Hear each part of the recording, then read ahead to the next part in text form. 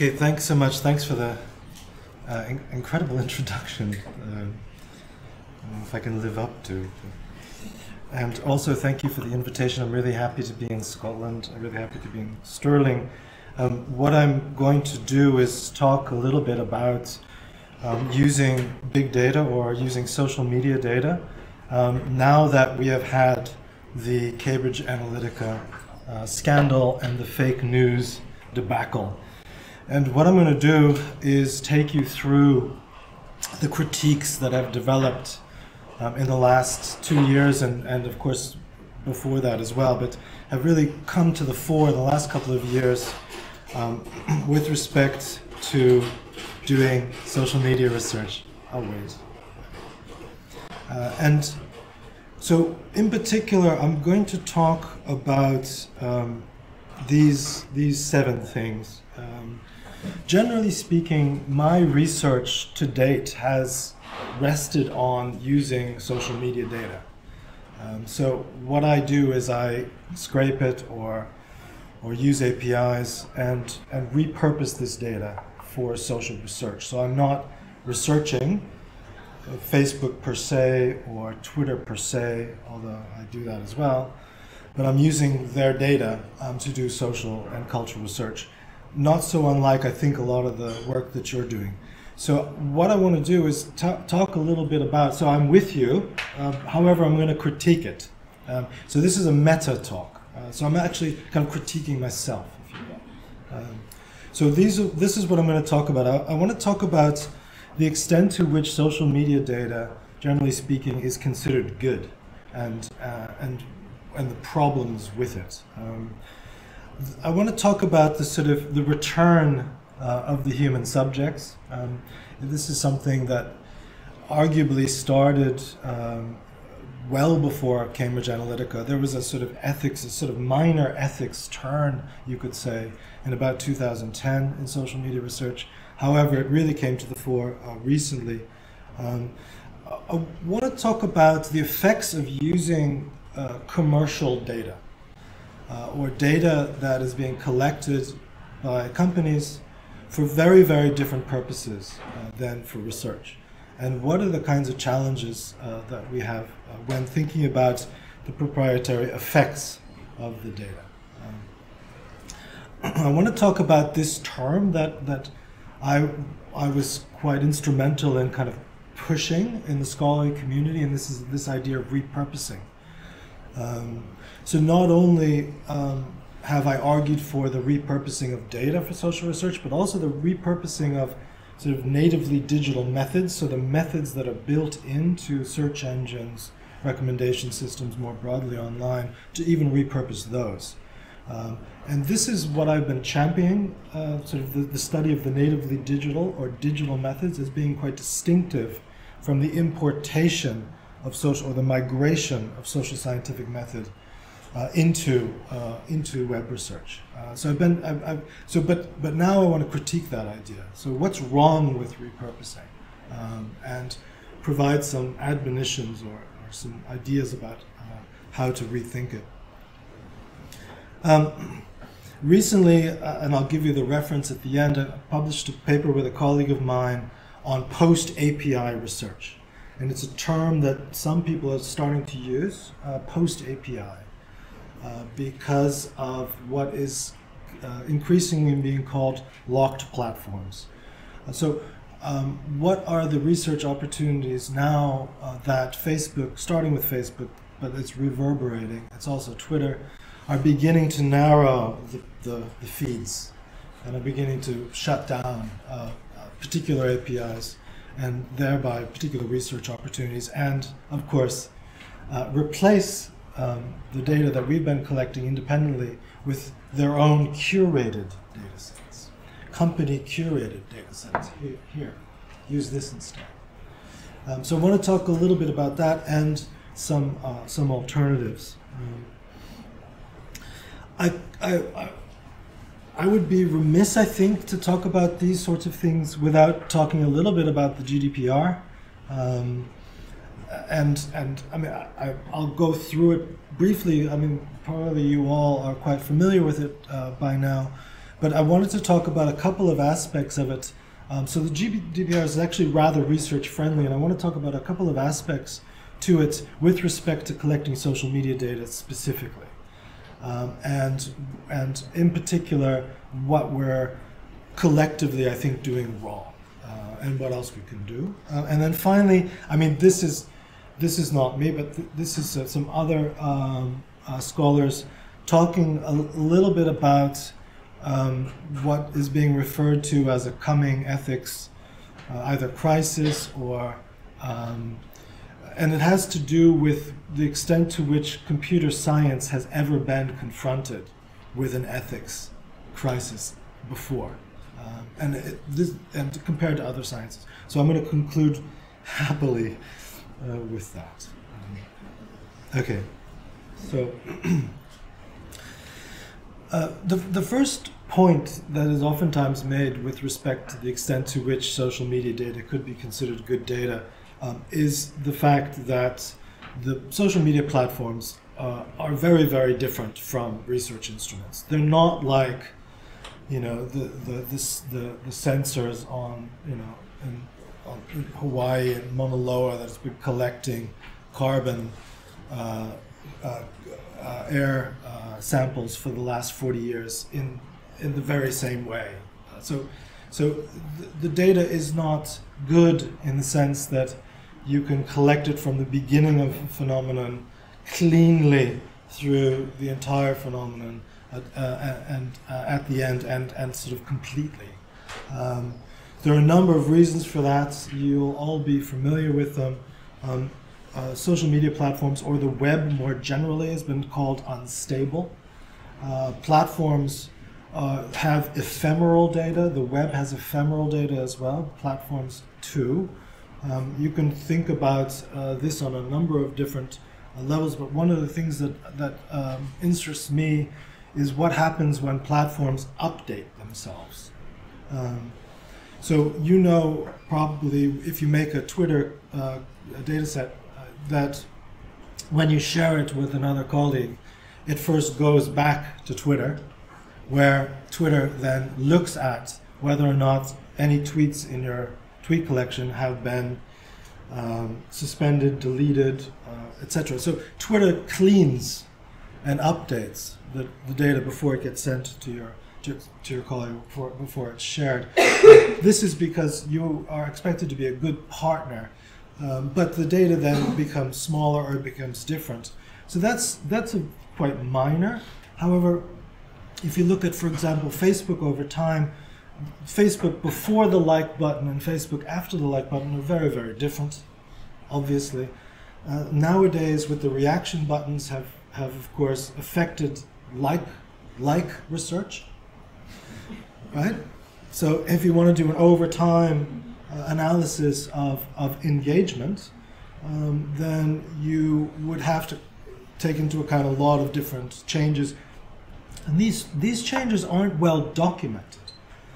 So I've had a couple of colleagues who've tried to write the history of the Facebook interface or the history of Facebook recommendations, and had the most difficult time. And because until recently, for the web archivists in the room, you know that Facebook had a robot.txt on their website for 10, 12 years, which meant that they were not allowing their archived pages, that is to say, you know, their FAQs, their policies, etc. I mean, not individual accounts; those wouldn't be archived anyway. But so Facebook was quite opaque about its past as well. So kind of trying to figure out exactly when things changed and why is quite difficult. The other thing I want to mention here is not only do the data change, but also the metrics. So you might be familiar with Jonathan Albright's quite famous work in October 2017 when he took the 6 Russian disinformation pages that were known at the time that had been operating on Facebook, looked them up in CrowdTangle, Facebook's archive, so to speak, or Facebook's sort of marketing data side, and took the engagement scores of those 6 Russian disinformation pages, Blacktivists, Heart of Texas, United Muslims of America, these sorts of pages, and found they had massive reach, far greater engagement than Zuckerberg testified 3 days before. So he published that on a public tableau, on a public data set that he visualized. The day later, Facebook changed the metrics. Called up Albright and said, we don't really agree with what you're doing. We also don't agree with how you've measured it, how you've measured reach. He said, well, I'm using your metrics. And they went, oh. So they changed the metrics a day later. This is actually well documented. It's not this sort of just this personal conversation that I've had with Albright. So this is there's instability on a number of levels. The second point is that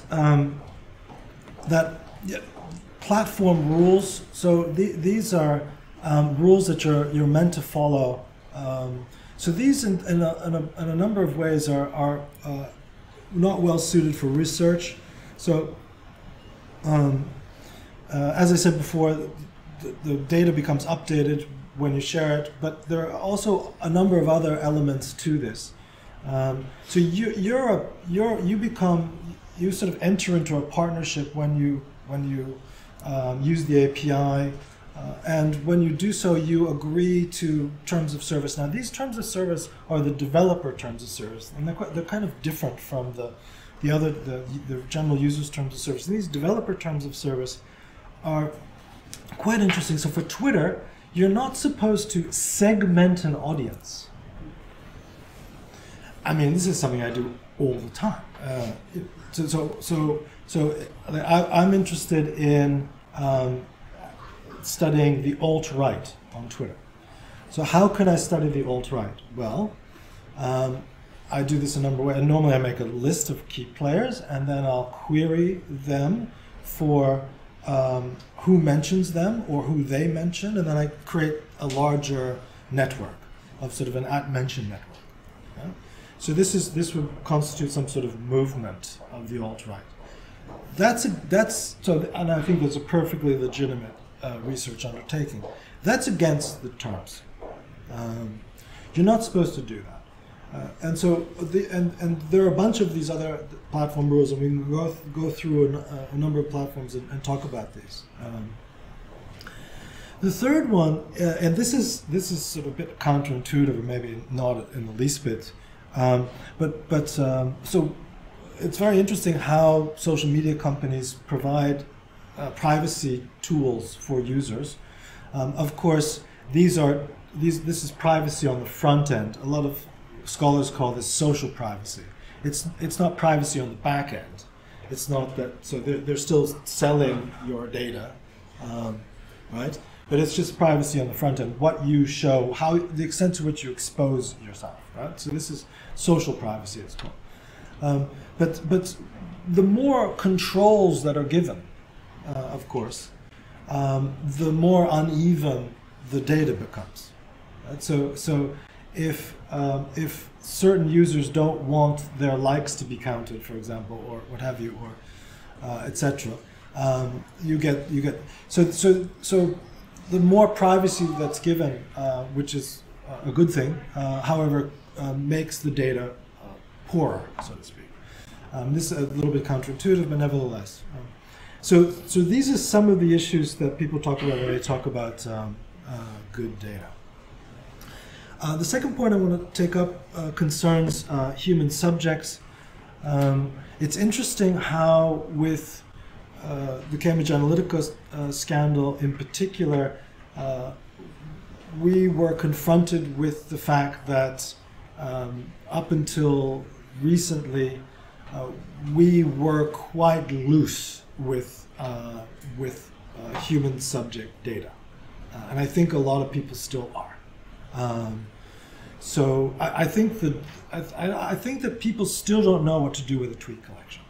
I don't know. Maybe there's someone in this room who says I actually know what to do. But I think generally speaking, the extent to which that is human subject data and then what that means I think is something that hasn't been properly grappled with.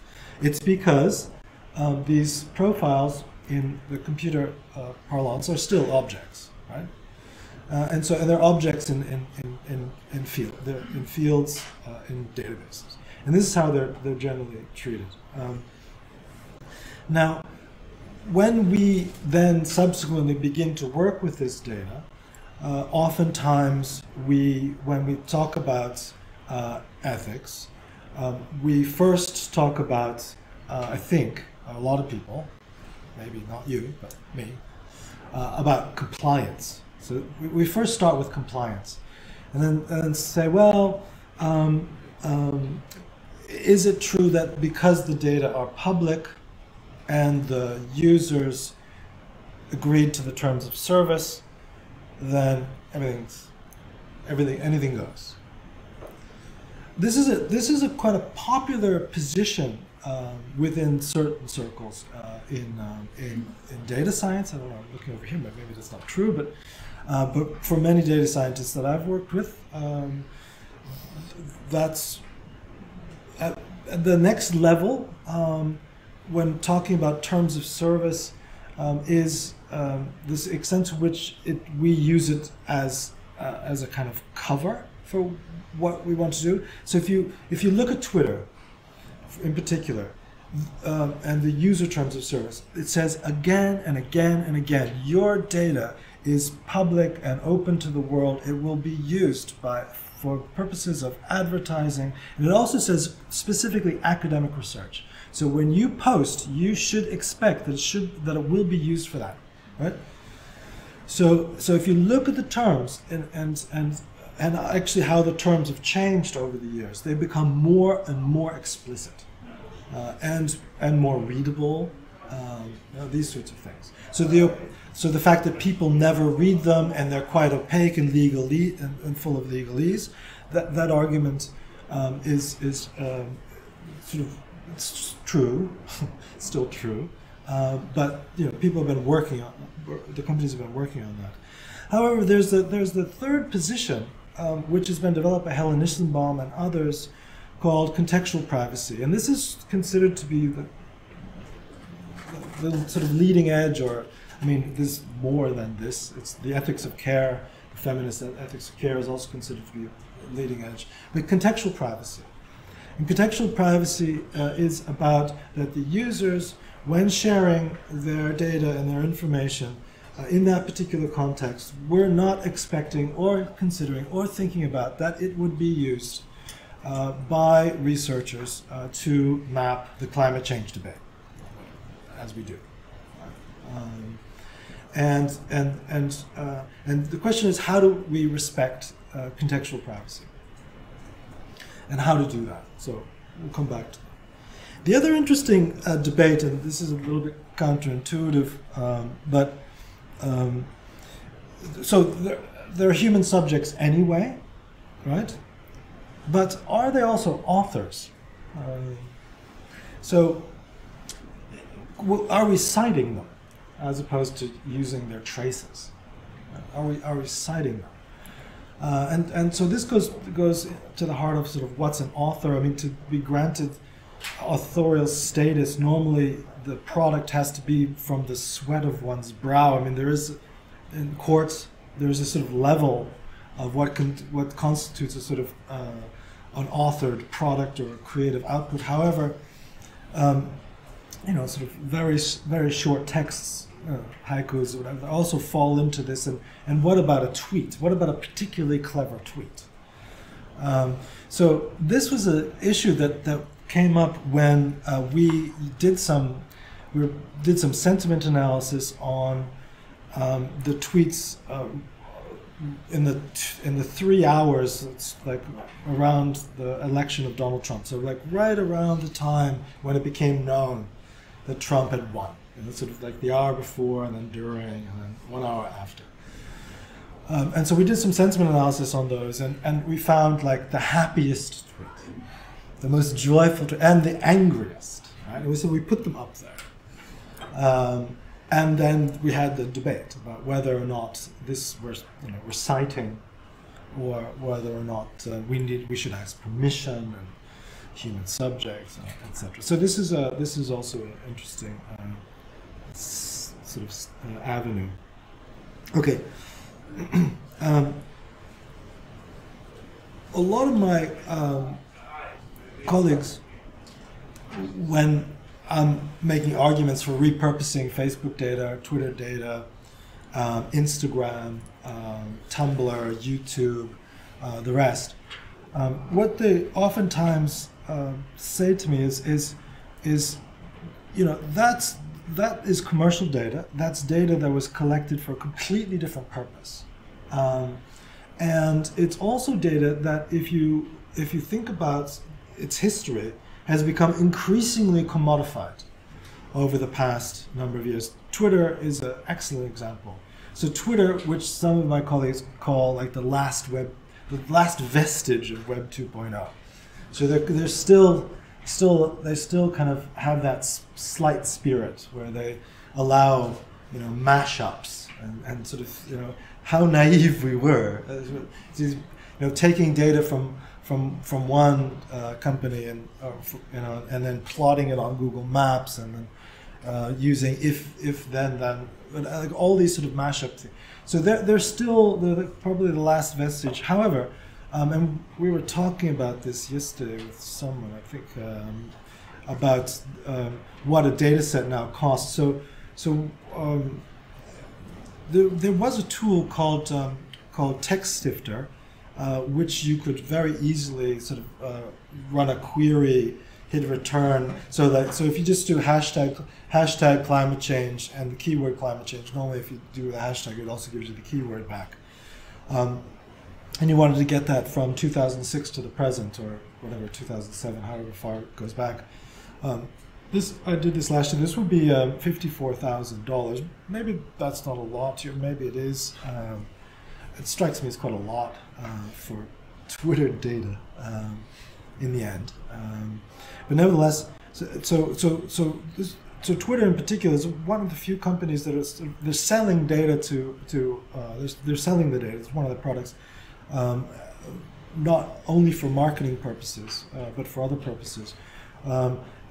I've been with the Association of Internet Researchers together, negotiating with Twitter to try to get academic arrangements. These go, I mean, also with Facebook and their new Social Science 1 project, which I'll criticize in a minute, is also one of these where there's questions of what data costs. The second part of proprietary effects are the archives.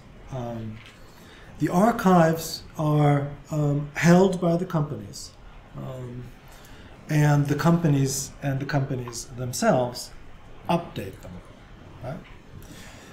Where Facebook are the Russian disinformation pages? They're gone.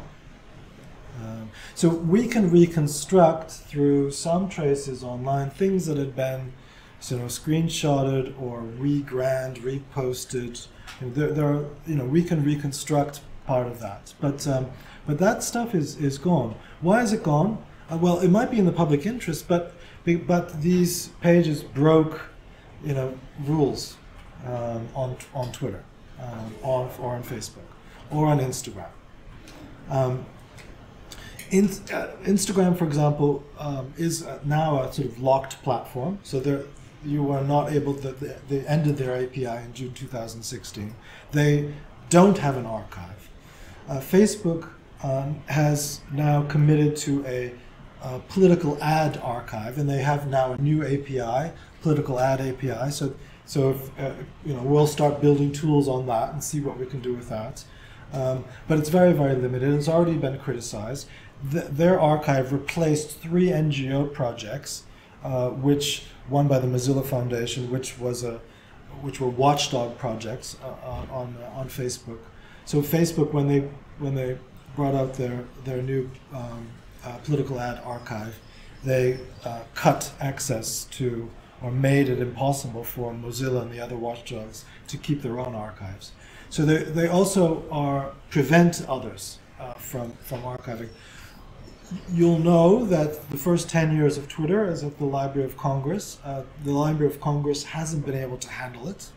It's too big. Talk about big data. It's too big for the library. They also don't have the funding to create query machines or the similar experiences that you would have when querying Twitter or querying Twitter's API. But because it became so big, they decided to stop. So as of January of this year, I think it is, there's no more Twitter public archive. So now they're only making special collections. So this is quite a major issue. The other thing is on proprietary effects is that researchers were considered. If you want to do your research properly, like collect data very well, you need to do things that would make you seem like a spammy user. So you need to set up multiple accounts to get around the rate limiting, to get around the limits that are set, so that you can get reasonably complete data sets if there's a particular event.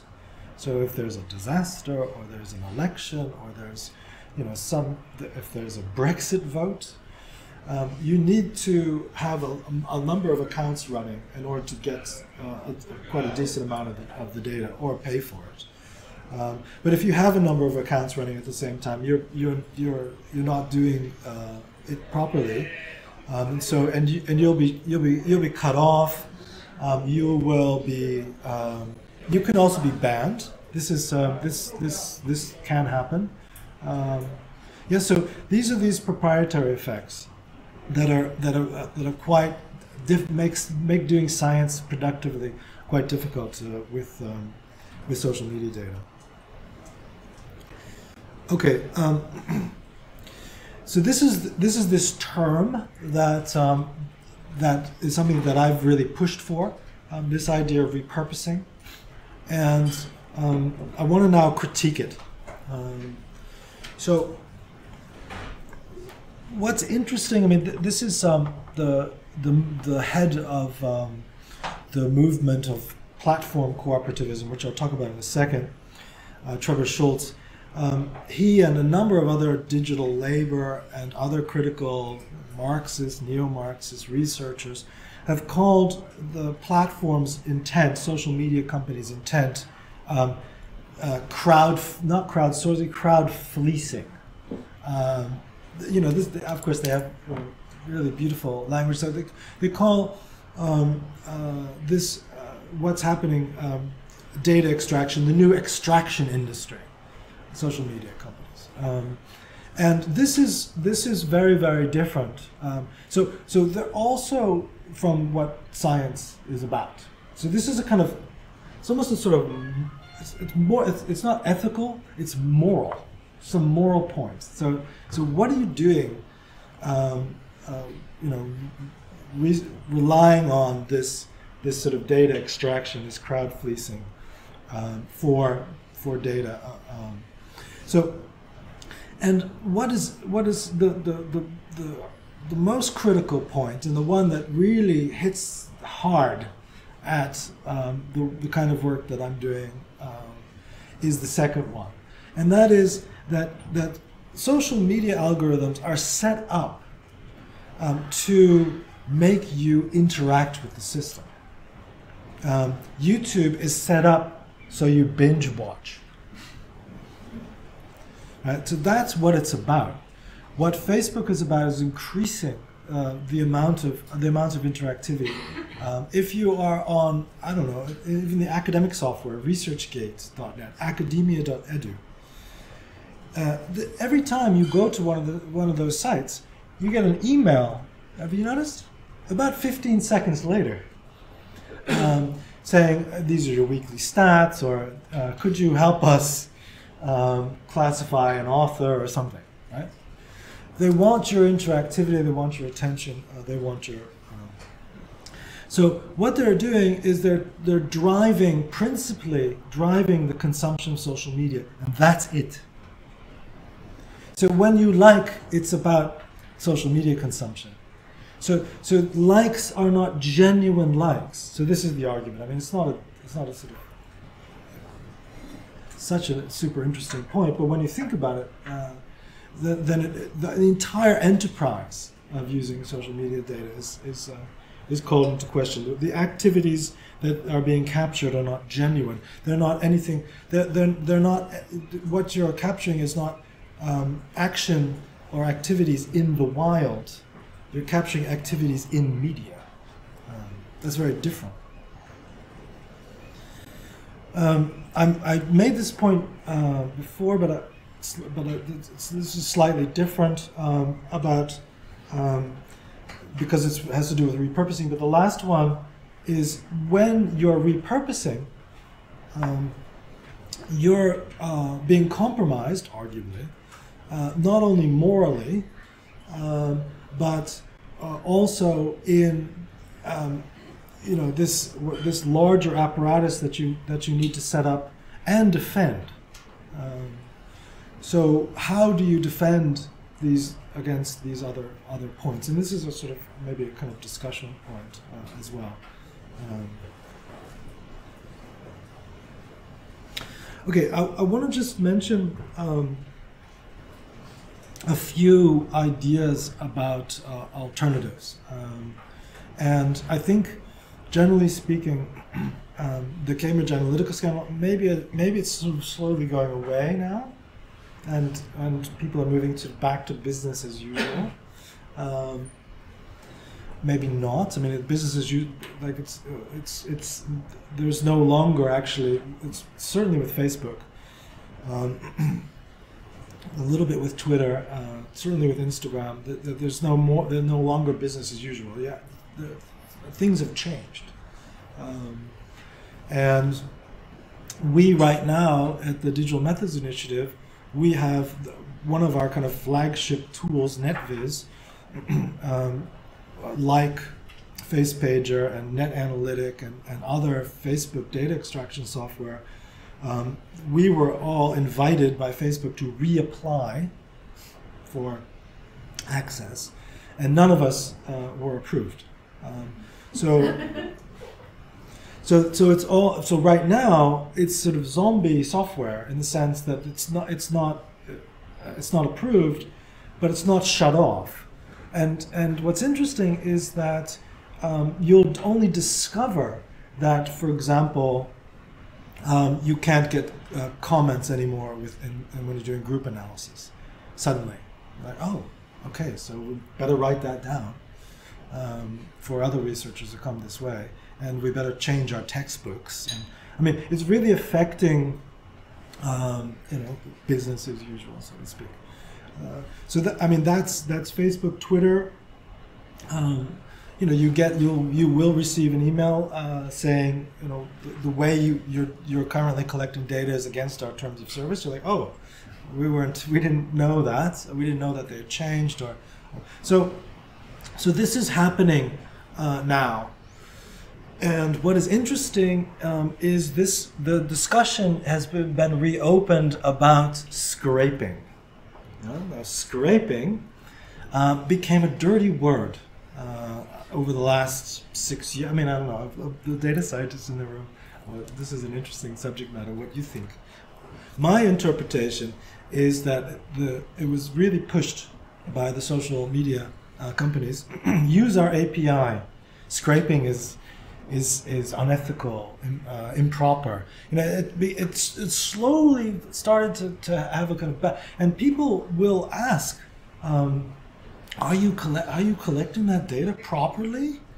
And that what used to mean, completely, and which now means, you're using the API, right? You're not scraping.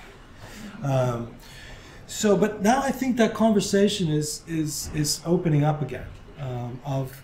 So if social media companies are going to lock down, is it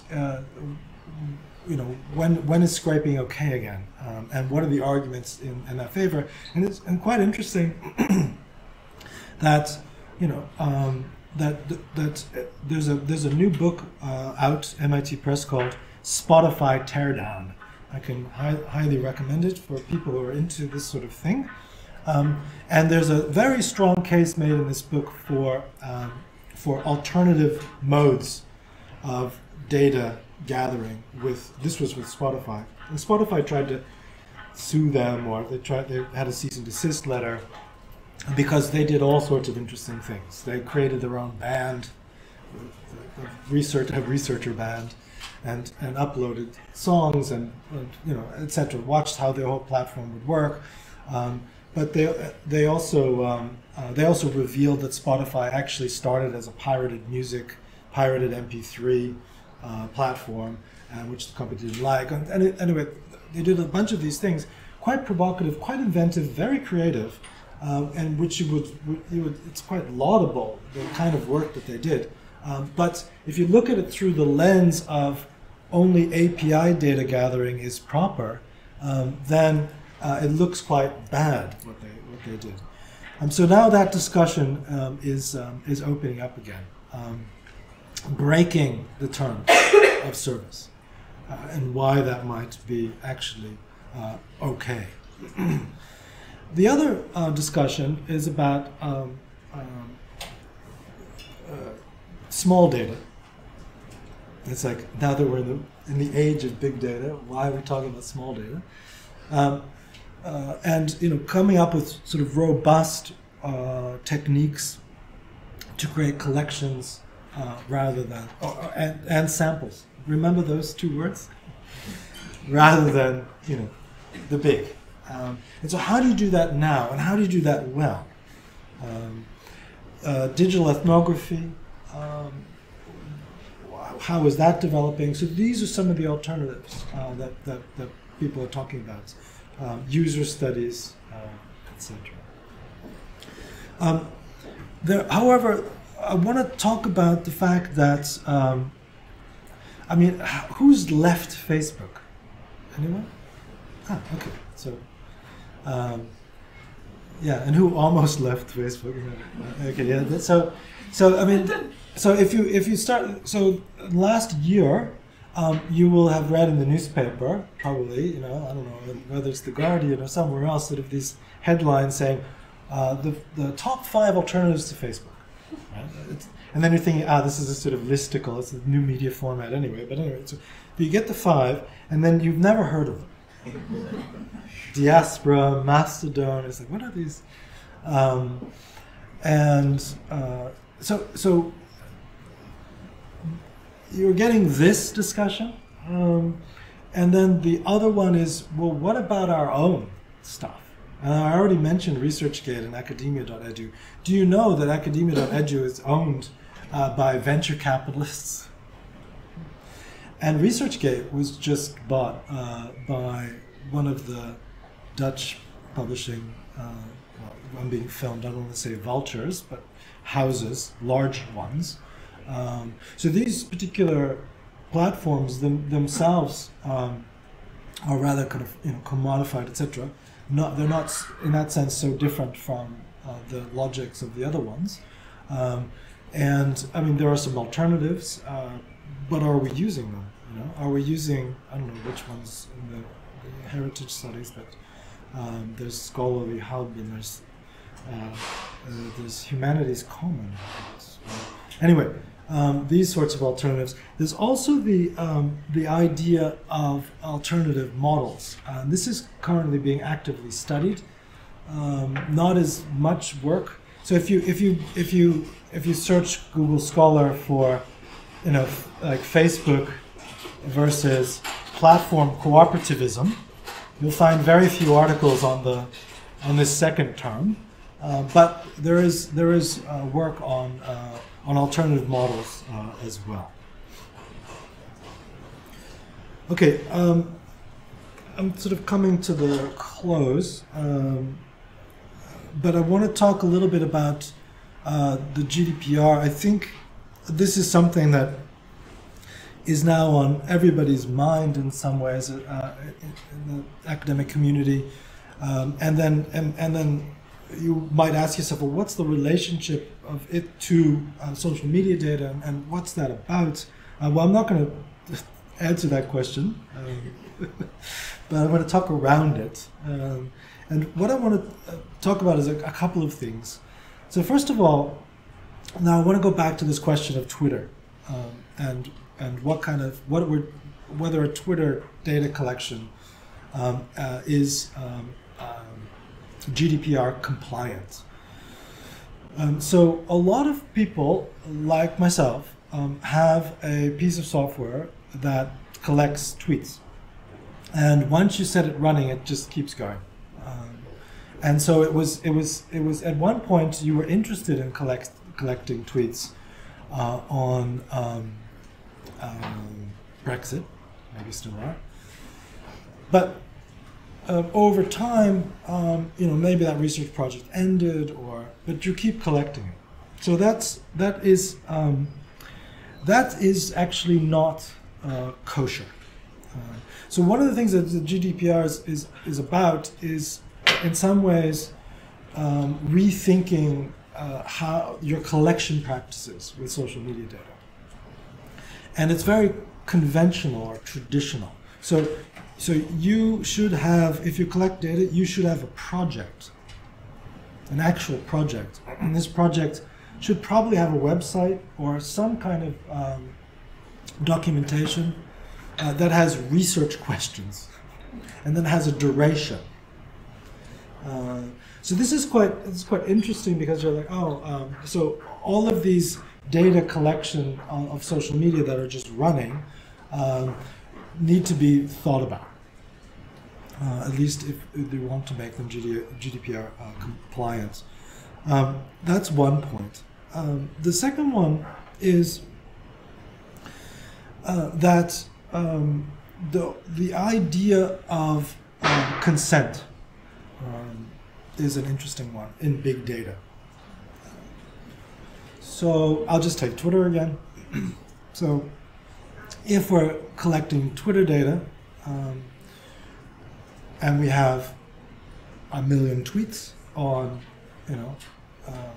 hashtag heritage or something, which maybe one of you actually has in this room.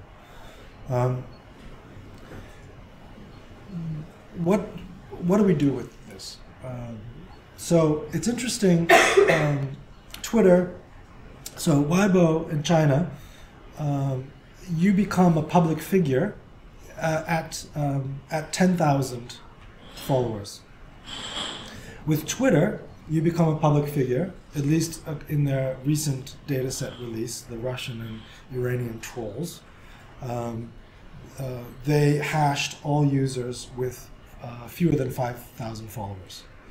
So it's interesting. So like Twitter and Weibo, they're kind of deciding what, and according to a kind of data point, what constitutes a public figure. So this is the first step. But the second one is you have all these other tweets from non-public figures. And so you could say, okay, so the normal kind of qualitative social science rules apply. You sort of anonymize and etc. But when do you do that? Should they be should you be collecting that at all? And if you want to publish the actual account names or actual tweet content, what do you do? And then in big data, it's impractical, it is always argued, to ask for consent. So then what? So the GDPR is really interesting, and so what it says is it agrees with you. It says, yes, it can be impractical. So what you do is you post it online, and you invite people to opt out. I mean, you should, it wants you to opt in, but you can invite people to opt out. And that's one thing. Another thing is to begin to think about like consent bots, or sort of automated means by which you could ask permission or ask or invite opting out, these sorts of things. So this is one of the issues. Another one is just going to talk about another idea of publicness. And the changing ideas of publicness. So previously I talked about how some researchers think, well, the data are already public, so they can be used. And the rejoinder of saying, no, there's such thing as called contextual privacy, and users do not expect this to be used by researchers in this particular way. Some people are arguing that given the way in which people are using the settings these days, social privacy, that this is not only interesting to study, but it can be used but it can be kind of itself repurposed. So privacy settings could be part of the research. So you could say, well, these users that had this setting can appear on our map, whereas these users that didn't, etc. So this is one of the interesting points being made these days.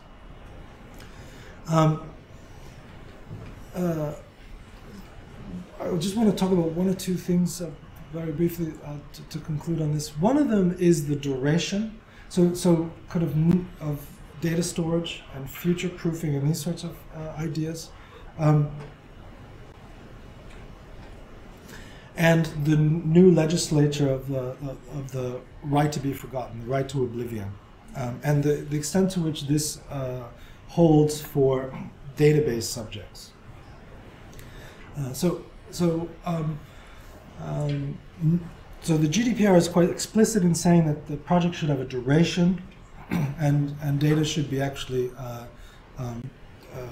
gotten rid of after that, and unless there's some sort of legitimate use, and this needs to be actually formulated.